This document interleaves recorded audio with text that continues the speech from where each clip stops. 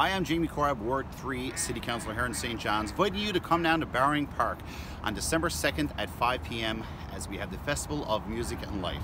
We're going to have 3 performances here on our stage. We're going to have the Holy Heart of Mary Alumni Choir, the Cool Ghouls Grade 4 Choir, as well as Rum Ragged. We're going to have a big screen set up alongside the stage so everybody here along the pond are going to be able to see. Our event sponsors are NTV and Oz FM. Oz FM has a great contest going right now. It's called Flip the Switch. One local family is going to have the opportunity to be the official Flip the Switchers and turn on all the lights here.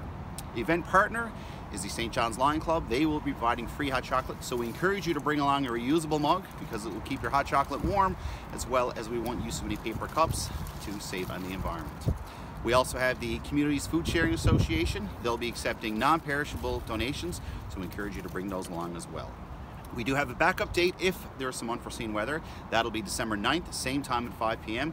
The event's total will take 45 minutes, so we encourage you to dress warm, come on down to Bowring Park, 5 o'clock December 2nd for the Festival of Music and Light.